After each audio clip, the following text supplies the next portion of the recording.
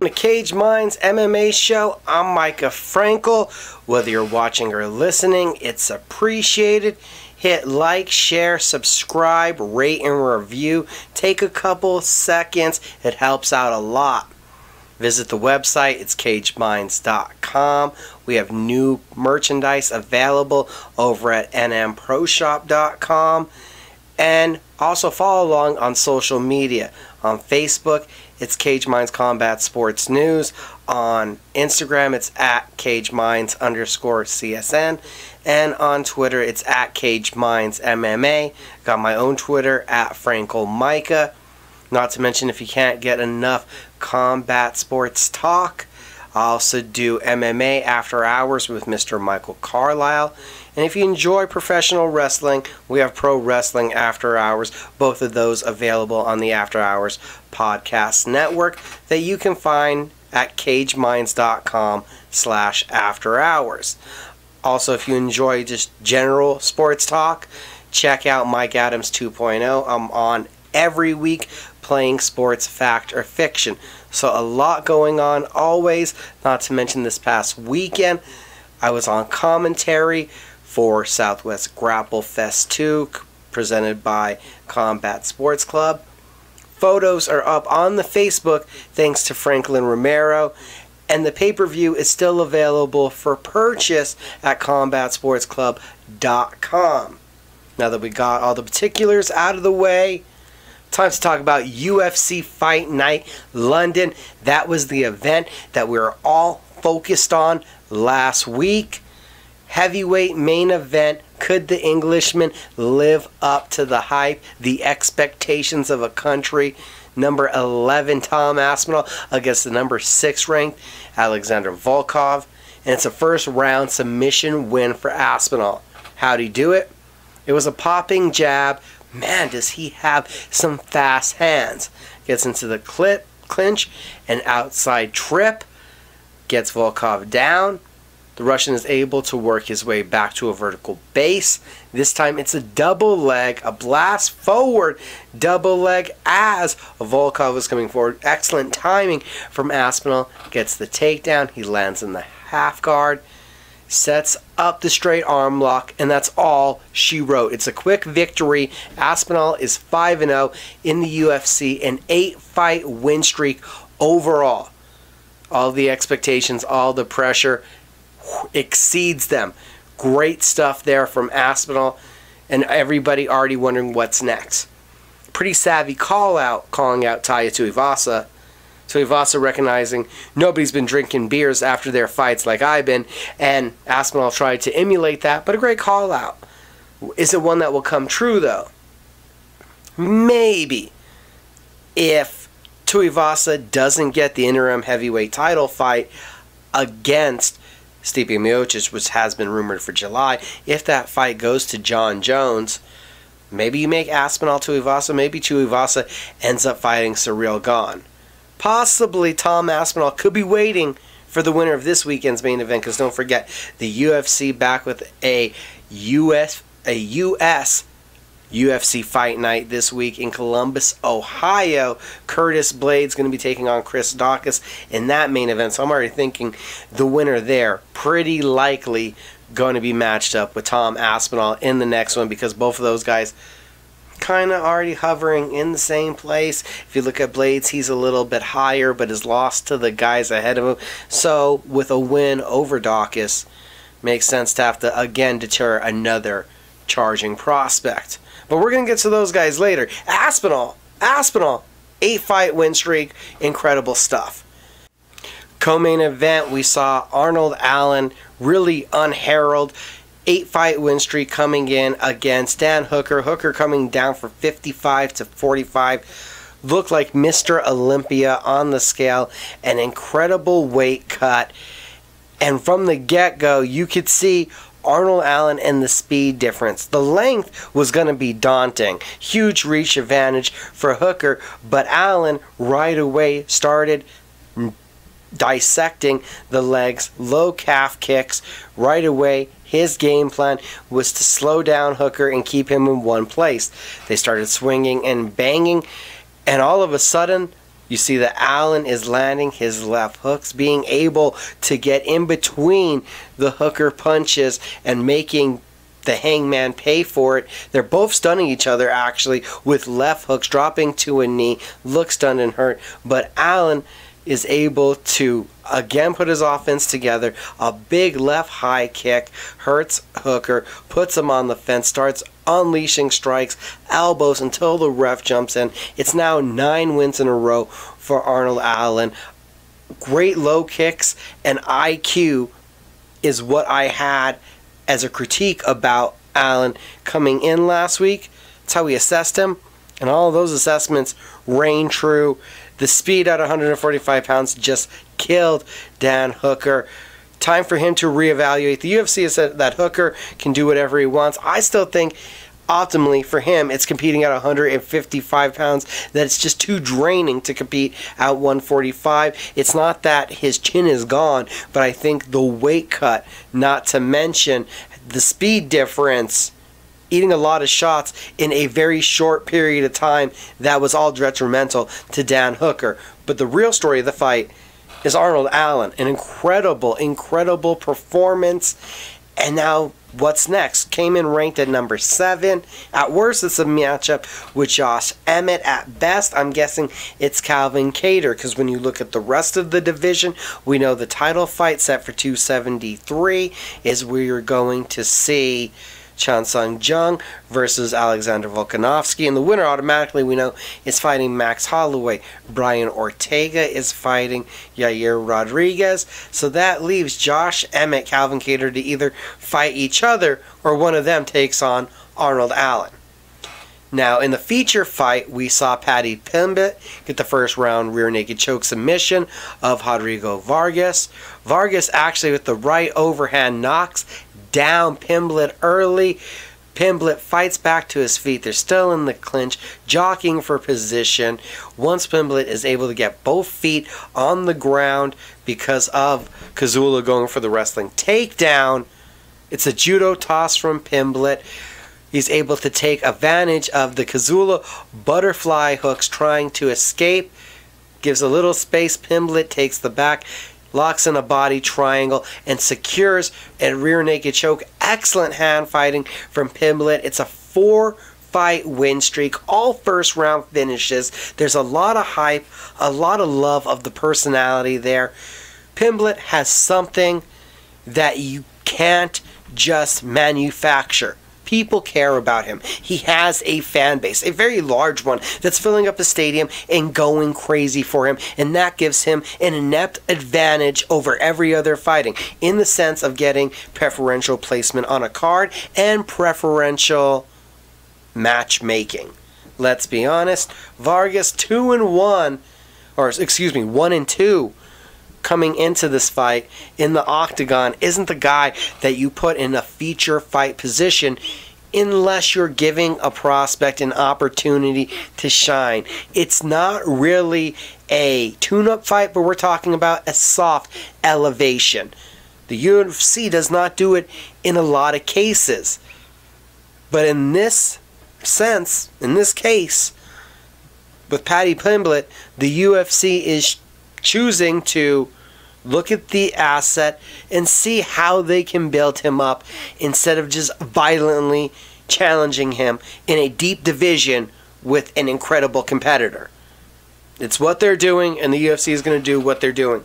It's just before you get too much aboard the hype train of Paddy Pimblett. If you want to buy a ticket, if you want to get on it, by all means do so. I don't see anything too scary yet, except for the guy cuts a ton of weight, gets grossly out of shape in between fights, and oh yeah, takes a lot of damage. Got caught with that right hand. It's a 4-fight win streak for a reason. Yeah, it's 18-3. It's a remarkable record, but there are a couple, if you're not willing to call them red flags, at least orange flags to raise some doubt about Paddy Pimblett, to say there are some holes in the game that can be exploited. But so far, look good in 2 fights in the octagon. I'm just saying, buy with caution. In the welterweight division, Gunnar Nelson returned first fights in September of 2019. It's 3 takedowns. It's 8 minutes of back control time, ending each round on Takashi Sato's back, getting the unanimous decision victory. It was nearly embarrassing. It's like 140 landed strikes overall from Gunnar Nelson and just 9 significant, 14 overall from Sato. Paralyzed by the threat of the takedown, unable to understand the karate style that Nelson was coming out with him. It wasn't like Nelson landed 144 clean strikes. He landed some nice one on the feet, got his back position, and was peppering away at his opponent. Good to see Gunnar Nelson back in the octagon. Solid victory. One of the bigger moments of the night and more spectacular finishes came in the women's flyweight division from Meatball Molly McCann. The spinning back elbow third round knockout of Luana Carolina brought everyone to their feet. McCann, great head movement, avoiding the jab, getting on the inside, and just winging away with big overhands and hooks to start off the first round. That volume and output, pressure and pace would wane in the second round as Carolina was having success in the clinch with her knees, sticking in some elbows.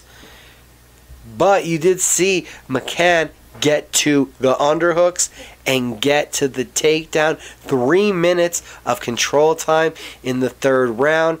The knockout came in disgusting fashion as into the clinch in the third round. Carolina had been dropping her right hand just to throw the elbow, hadn't been quickly reasserting her defense, and as they're in the clinch, you could see McCann look over the left arm that was out of Carolina, waiting for the elbow, didn't see it, had her elbow out, loading up the whole time, spins, beautiful knockout, crushing, high energy, huge impact, devastating knockout. Carolina, this was a scary knockout, down for a while in scary fashion, and the main card opened up with another devastating knockout. Jai Herbert made it look like it was a bad decision early for Ilia Topuria to be moving up from featherweight to lightweight just because he couldn't get a fight. Ranked in the top 15 there at 145, jumping up to 55 because he needed to get action, but still only 12-0. A super prospect. Herbert a bit more experience and a huge reach advantage, height reach advantage coming into this fight. Herbert left high kick with the knockdown earlier, had Topuria busted up and on his heels. Topuria is able to get a takedown even with the Herbert fence grab. Herbert back up, lands a knee, popping the mouth guard out of Topuria's mouth, and it looked like had the Spaniard on the ropes as the bell rang for the first round. Into the second round, we get Topuria feeling confident, able to back Herbert up. Herbert, though, still popping away, able to angle using his jab. A left jab, right cross, miss. The left jab lands, the right cross misses, but a left hook to the body connects, and a right overhand puts the lights out. That sudden, Ilia Topuria remains unbeaten and does it with a one-punch knockout, even up a weight class, coming back from adversity. There was a scene earlier in the week, I'm sure many of you have seen it, where you nearly had a fight in the lobby between Ilia Topuria and Paddy Pimblett. Take the fact that Pimblett is a massive 155er who cuts down, and Topuria looked very small against a massive 155er. There's there is bad blood. There is hatred, and I could see it selling. I think that there's an opportunity to make that fight, and the fans would love it. But I could also understand from the Pimblett side that Topuria is a bad man that could send the hype train derailing very, very quickly. Pimblett, in his post-fight, in-cage interview, called out some big names, apparently.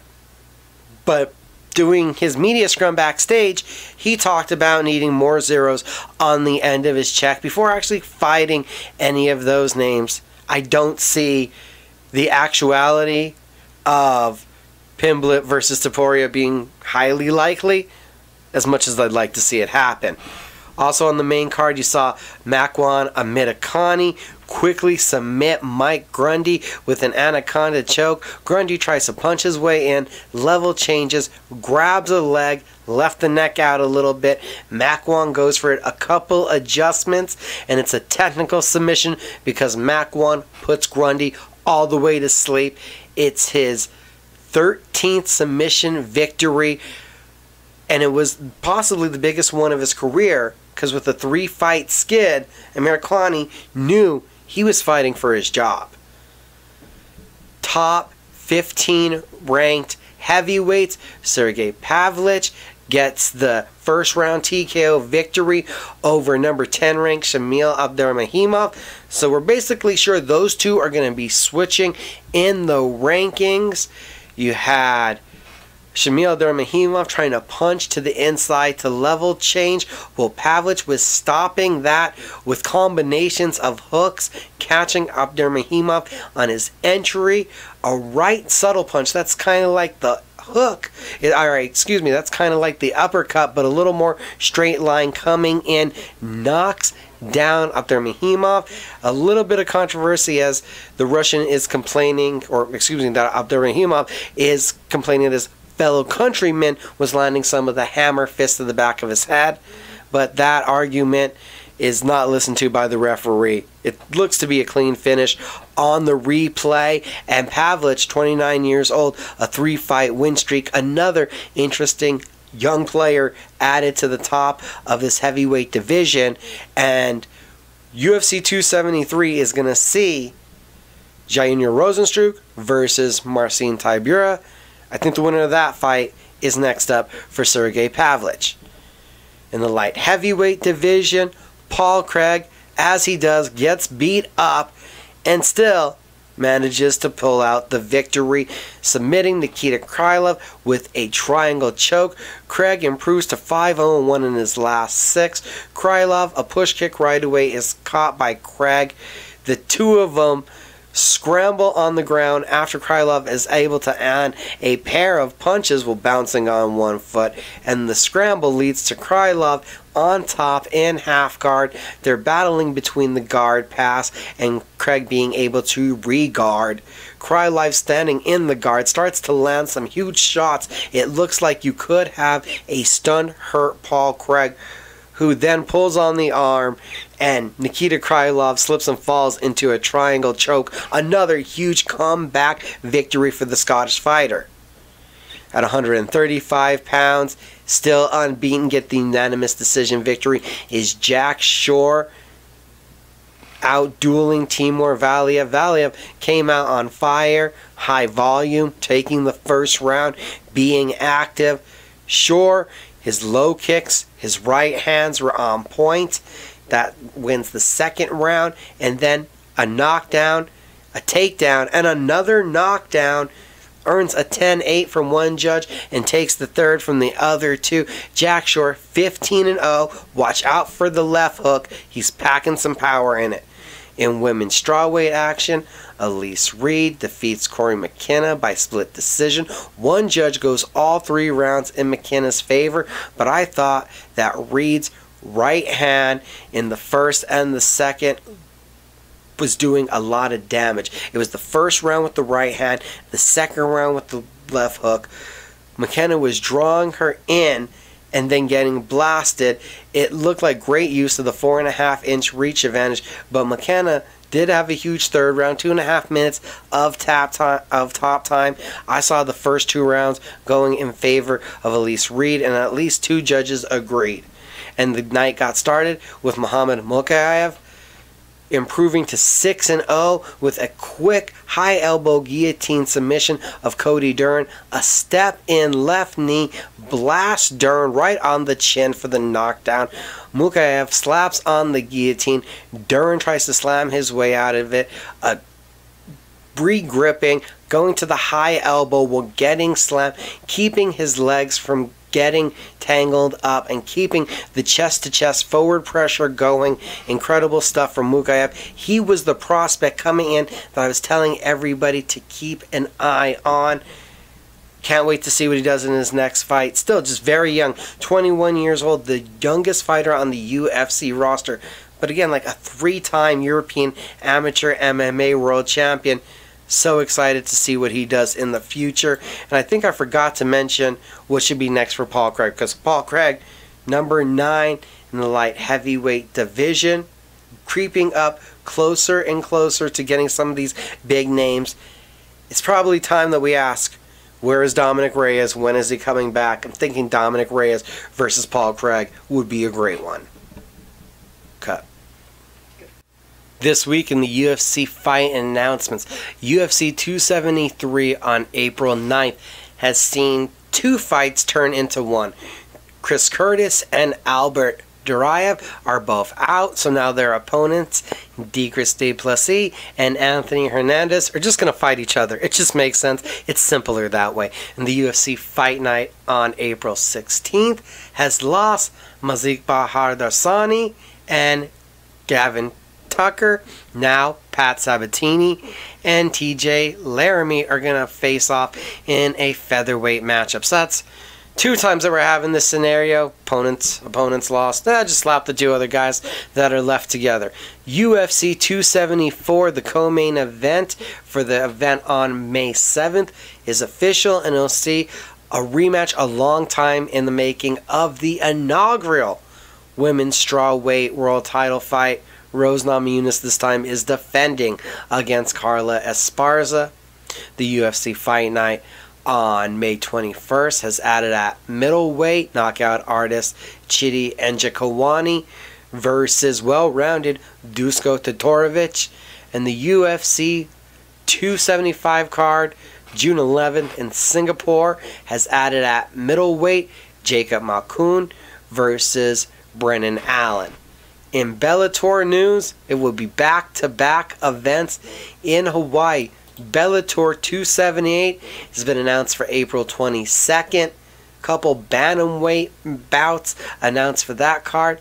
We'll see Enrique Brazula versus Josh Hill and CJ Hamilton versus Jared Scoggins. Bellator 279 the next night, April 23rd, has added at lightweight, moving up to 155. Longtime featherweight staple Emmanuel Sanchez is going to be taking on Hawaii's own, making his Bellator debut, UFC vet Yancy Medeiros.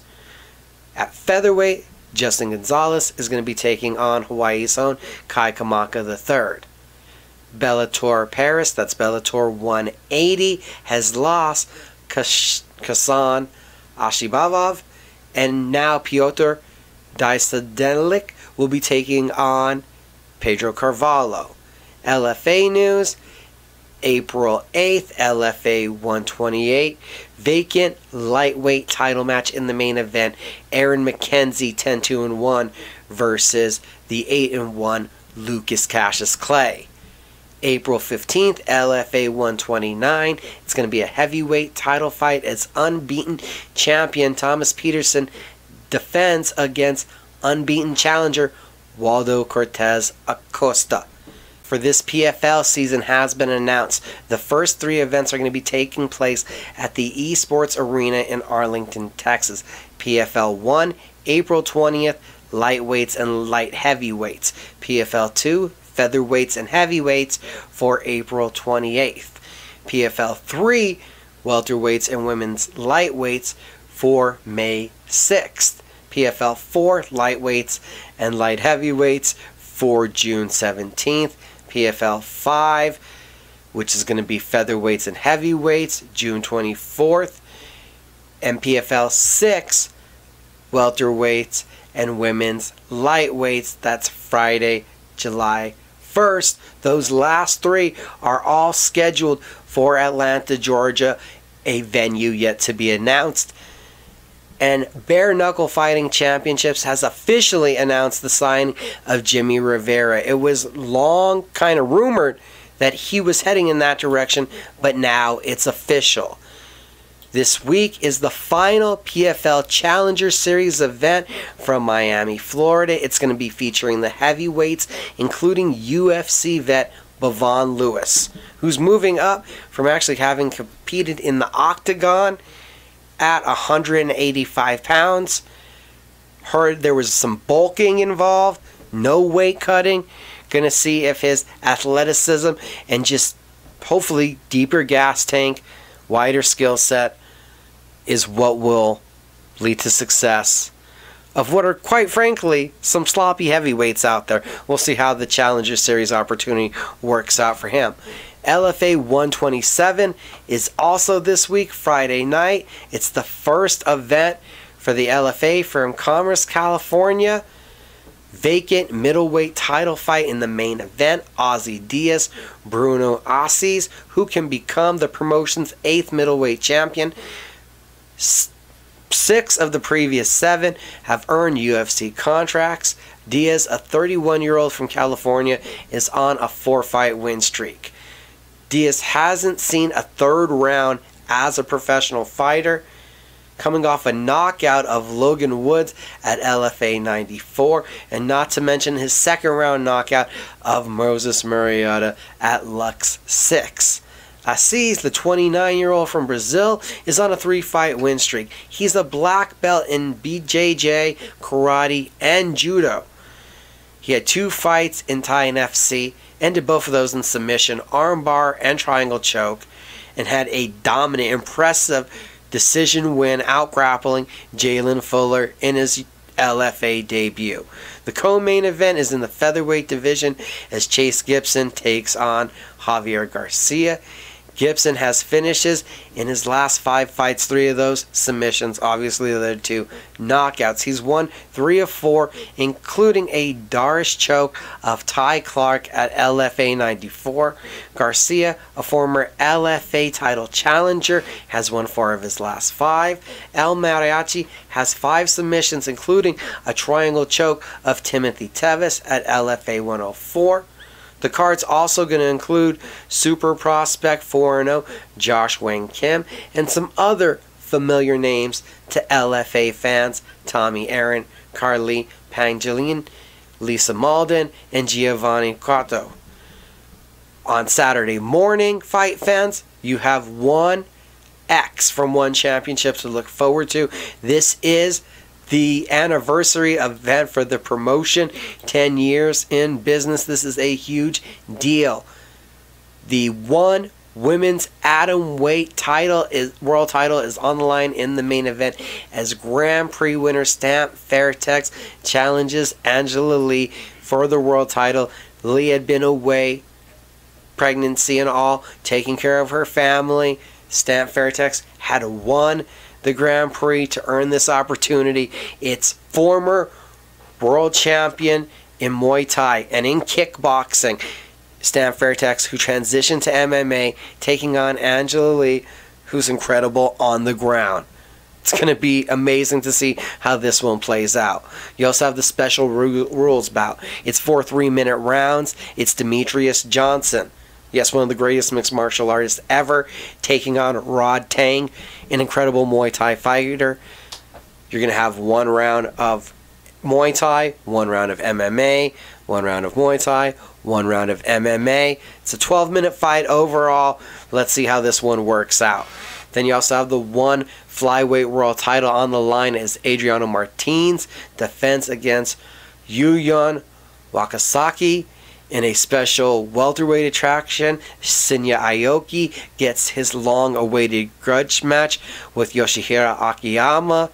In Muay Thai action, former 1 MMA lightweight world champion Edward Furlong is going to take on Muay Thai legend Australia's John Wayne Parr. Featherweight Grand Prix kickboxing finals, Chingze Alzaz versus Sidichai, the former Glory World Champion. Featherweight kickboxing title fight, Superbon versus Marat Gregorian. You have Bantamweight kickboxing world title fight, Captain versus Kirk Ayamata. Grappling special feature with Renner de Reiner, the two division one world champion, taking on Andre Gravau. And in bantamweight Muay Thai world title fight, Nong O versus Alvaredi Ramazanov. Not to mention the one debut of grappling prodigy Danielle Kelly. This is one of the biggest events in one history. So there's Muay Thai, there's kickboxing, there's grappling, and there's MMA. 4 different combat sports in this one incredible card that I can't even count, honestly, how many world title fights there are. It's going to be an amazing day, and I think it even starts at a reasonable time, 10 a.m.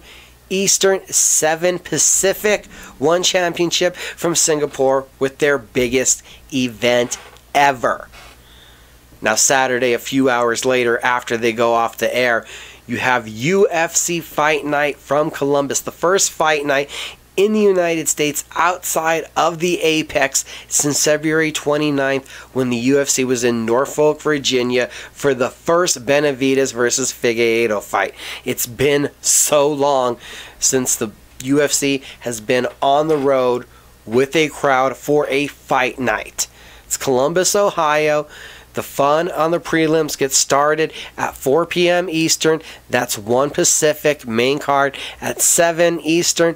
So that is 4 in the Pacific. Heavyweight main event. Number 4 Curtis Razor Blades against number 8 Chris Daukaus.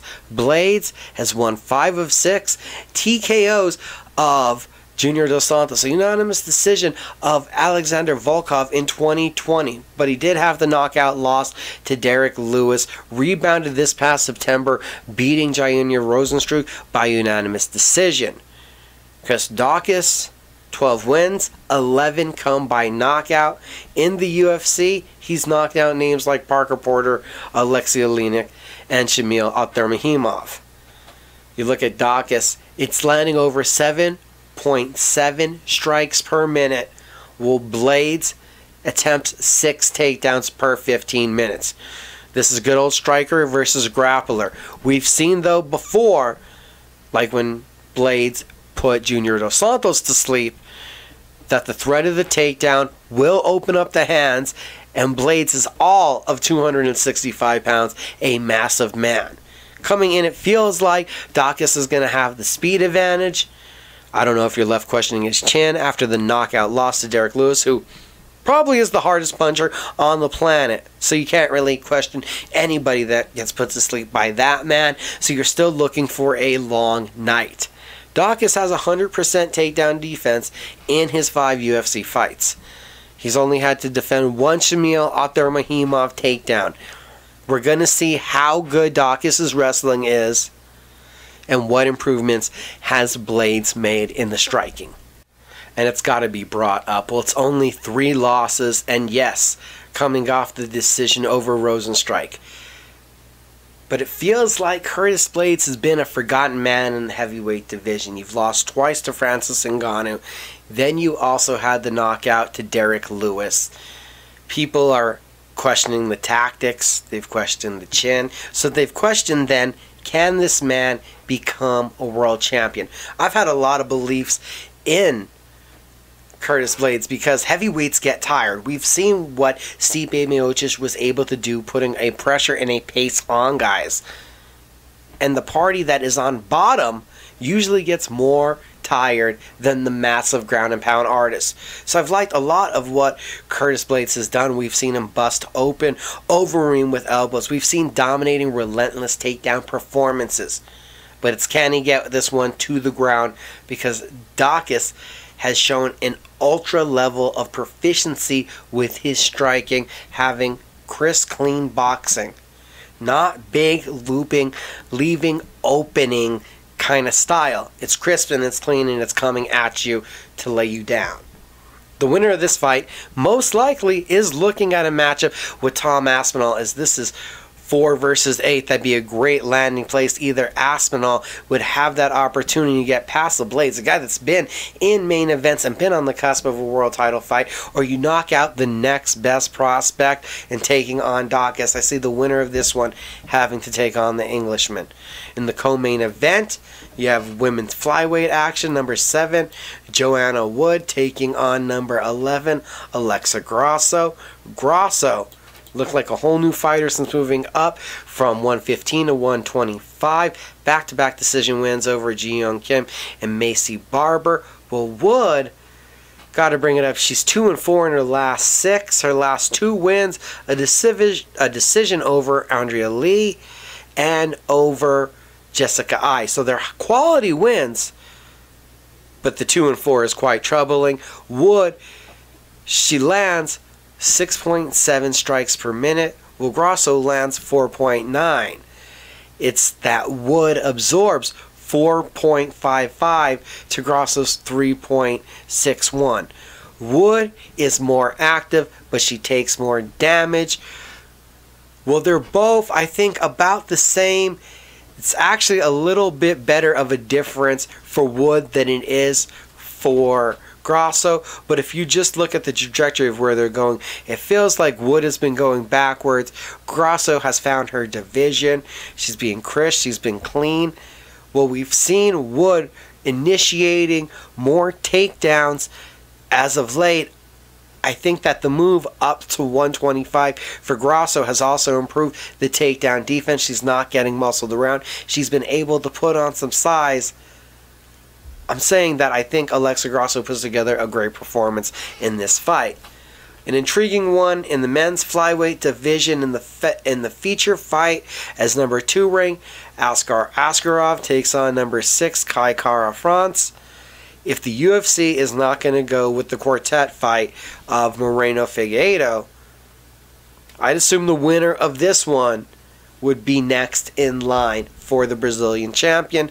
Askarov, 11 finishes, 7 submissions, 4 knockouts. In the UFC, we've seen him with decisions over Tim Elliott, Pantoja, and Joseph Benavidez. Kai Kara France, 14 finishes, 11 by knockout. His last 2 wins, putting out Rodrigo Borentin and the former bantamweight champion of the world, Cody Garbrandt. Askarov lands 3.37 strikes per minute, and he absorbs 2.65. Well, Kara France is more active but absorbs more. He lands 5.9 and absorbs 3.79. Askarov attempts 3 takedowns per 15 minutes, and Kara France has 87% takedown defense, well equipped to scrambling, and has a decent guillotine. You have to figure that Askarov, well, he is very defensively responsible.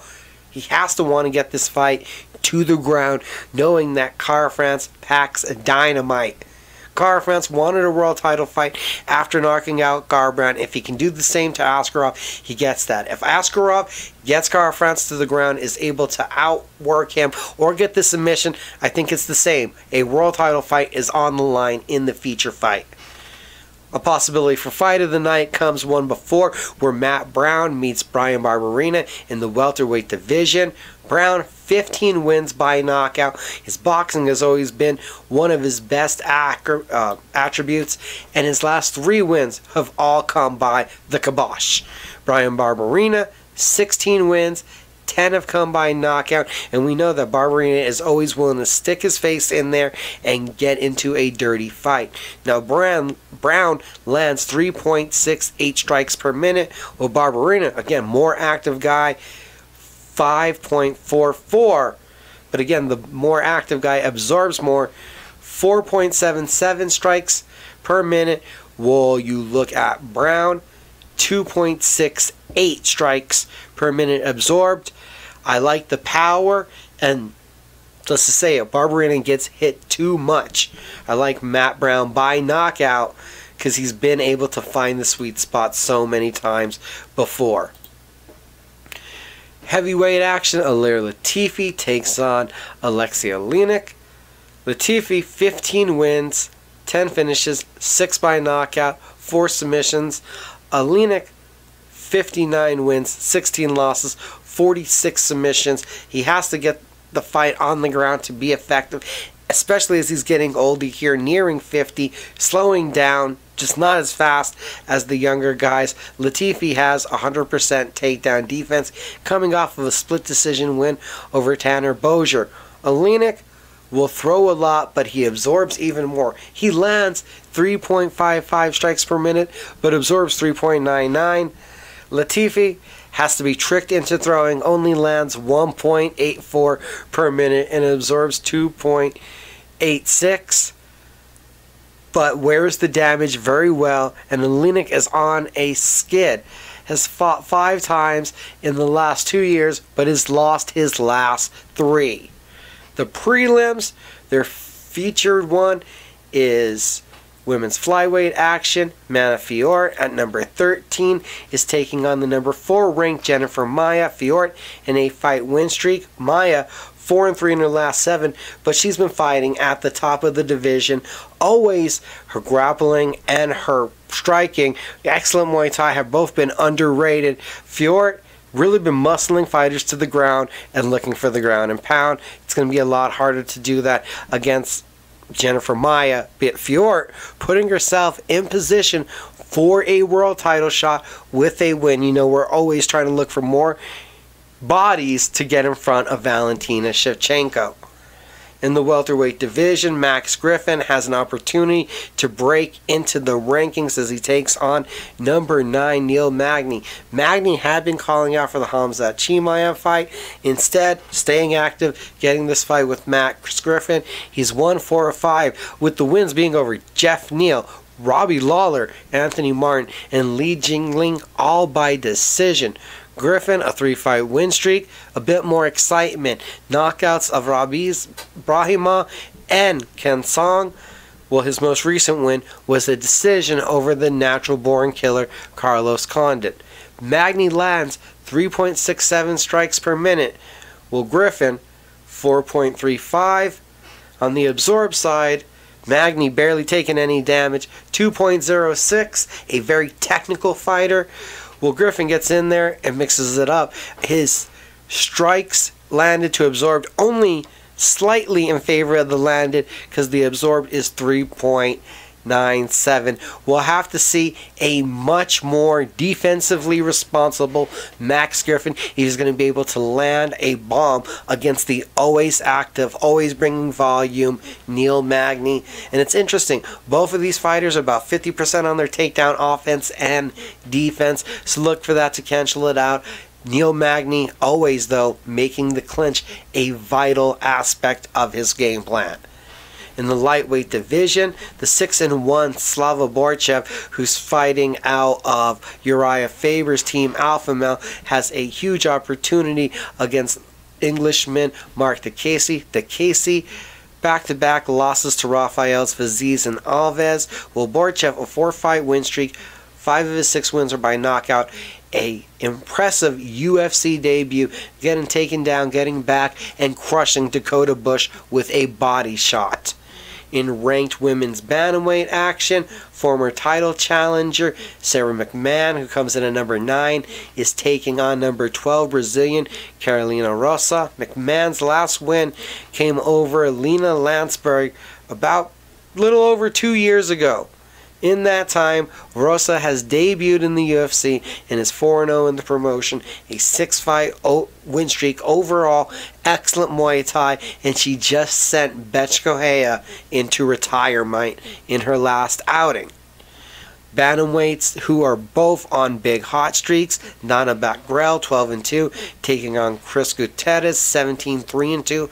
Batgrel training out of the Jackson Wink Academy, always working his striking with Brandon Gibson, is on a 3-fight win streak, and all of them have come by the knockout. That's why I mentioned the striking coach Guido Canetti. We've seen his power.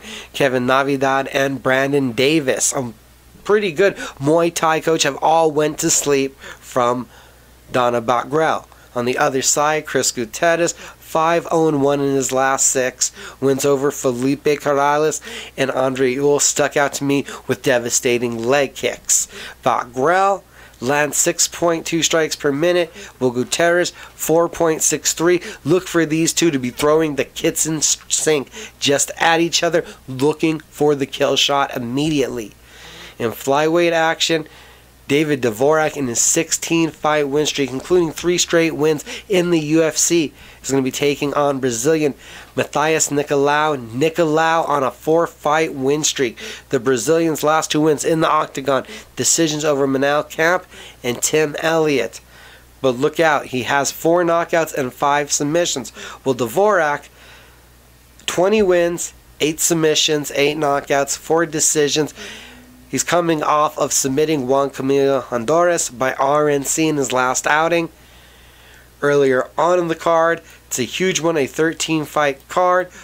We have the debuting Alishab Kurilev, 13-0, coming off of a 2020 rear naked choke win on the Contender Series. 9 finishes, 5 by knockout, 4 by submission, taking on short notice opponent Dennis Titulian. Titulian, 10-5, has won 4 of his last 5, and 8 of his 9 finishes come by knockout. And to open up the card, it's featherweight action. Luis Saldana versus Bruno Souza. Souza, a former LFA champion, who's a Lyoto Machida protege, a former, I said it already, LFA champion, a black belt in Machida karate, who has 60% of his wins by decision, while Saldana, 15 wins, 14 finishes, 9 knockouts, 5 submissions for the MMA Lab protege, who won his UFC debut by decision over Jordan Griffin and has overall won 4 of his last 5. So you got a UFC Fight Night, you got 1X, you got LFA 127, you've got the last week of the PFL Challenger Series. It's a busy week of MMA.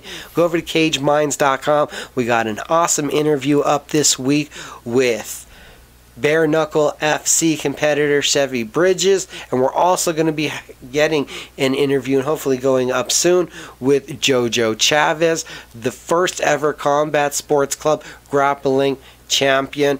Check out the photos again at the Cage Minds Combat Sports News Facebook page or on Instagram at CageMinds_CSN. Pick up some merch and help out the cause. Again, that's at nmproshop.com. And the YouTube channel, because I didn't mention that earlier, it's Cage Minds MMA Show. Thanks for watching and for listening.